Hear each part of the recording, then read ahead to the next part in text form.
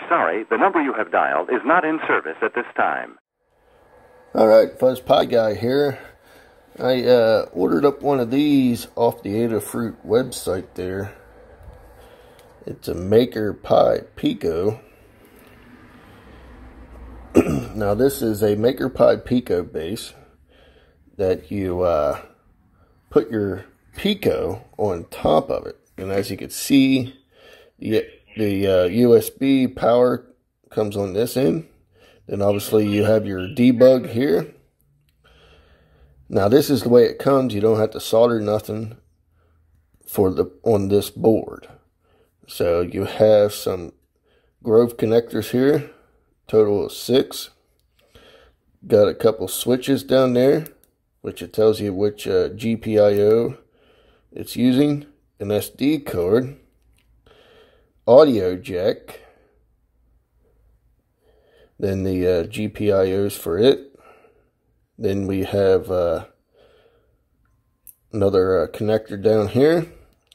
Then we have a Wi-Fi adapter that we could use a ESP01 like such. Now this is not included, but I just happen to have one that would get plugged into that guy just like such. Then if we take our Pico and we plug this in like that, that's what it looks like. And it tells you what all the pins control for what connector.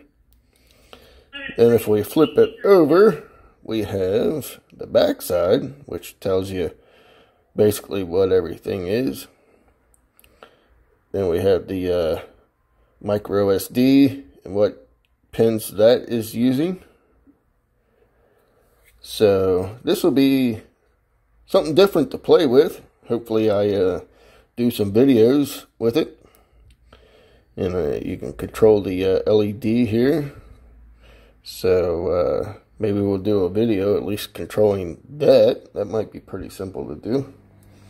So hopefully this kind of helps out. I'll throw a link in the description to my website with some pictures and the link to this in case anybody wants to pick one up.